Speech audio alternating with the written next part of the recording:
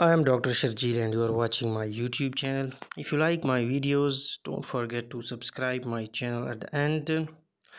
Today we have got a very pleasant weather. You can see raining in my hometown when I was going home. So I thought I should capture few moments of rain. Now let's come to our today's topic. Today in the third video of Diabetic Retinopathy series, I'll show you this 25 years old male type 1 diabetic patient who has uncontrolled diabetes. He is taking insulin 38 units in the morning and 38 units in the night. Now his vision in both eyes was counting finger, which was not improving with refraction. Intraocular pressure was within normal range.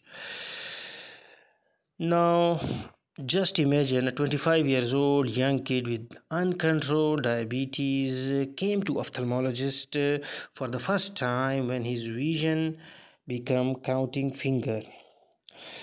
So we should again educate diabetic people to have annual eye exam irrespective of the vision to diagnose this devastating disease, diabetic retinopathy, early to decrease the ocular morbidity as well as the cost of the disease treatment.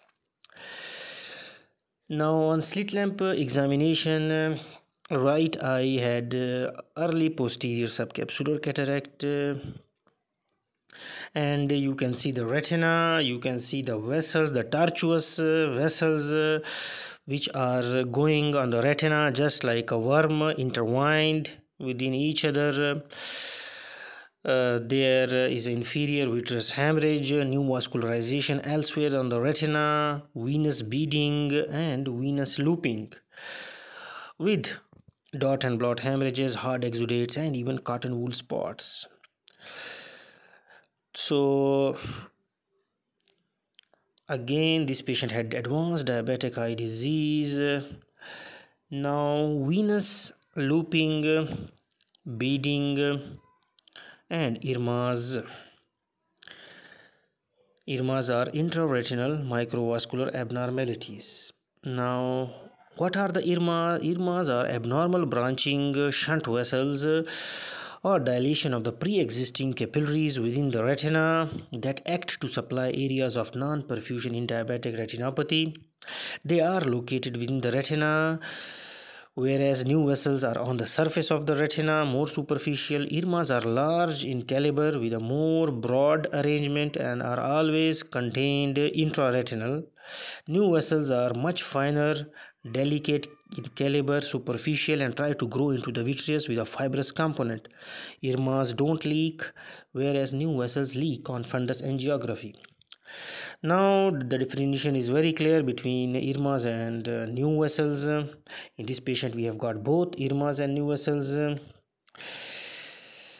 And this patient had venous beading, which is irregular constriction and dilatation of venules in the retina as well as venous loops.